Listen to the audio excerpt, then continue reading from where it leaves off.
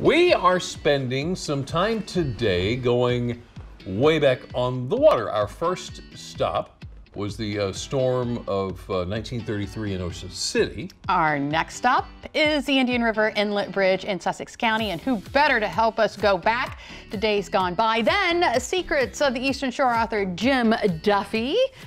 Good afternoon. How are you? Good afternoon. Doing great. So we are talking about the Indian River Inlet Bridge, which is very iconic, especially at night.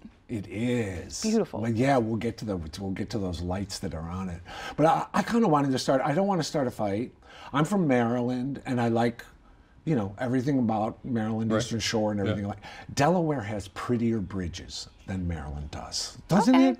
The Delaware Memorial Bridge, the Indian River Inlet Bridge, that one up goes over the canal on 890. Yeah. They just have prettier bridges. They do. You get up on the top of the Indian River Bridge, and it just, you're looking out, trying to keep your eyes on the road, but you're looking out, and it just looks like it's about kind of like God's unchanging nature and its beauty.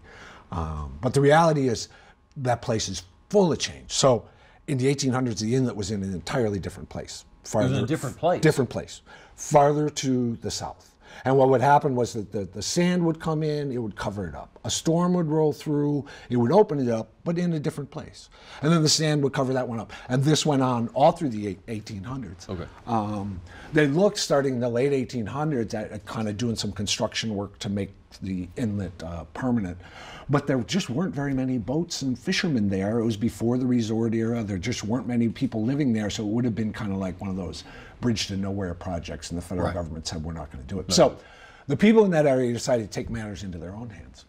And they tried to dig out the inlet by hand, starting in the early 1900s. So they had like 300 guys, low tide, and they're trying to dig out the inlet, and it would work, and then it would fail. The sand would come in and cover it up, and then they'd get out and they'd dig again. I think it was 1919 when they finally tried dynamite. And you know that saying, the best laid plans? So they did all of this dynamite, and they blew up the dynamite. Everything went just fine, except they did it on a perfectly windless day, and all the stuff kind of came back down. Oh my goodness. So that one didn't last either. They finally got lucky in the late 1920s when they dug it out again and used some dynamite. And then a storm rolled through, but the storm rolled through in just the right way so that it actually made the inlet wider. Well, so it was a good thing. Yeah, it was good. That worked out good. So they finally had kind of a permanent inlet, and they did some construction work to do it. And that's when they started building bridges. Okay. Now, it's the 1930s. We drive over a lot of bridges here that were built in the 1930s. But here's what happened on the Indian River. The first bridge was a wooden bridge. They got like a bad batch of timber. Oh, and no. 6 years later, bridge was dead. 1940s. They built another one. It's a swing bridge, to let the boats through. And I think it lasted 8 years before a big storm with a whole bunch of like iceberg-like flows whacked it out. That one really ended in tragedy because a couple of people died that night while crossing the bridge. The bridge collapsed. 1950s, same thing. Another swing bridge. Yeah. This one only lasts 12, 13 years. Oh my goodness. Like that. Yeah. And then 1960s, there's a fourth one.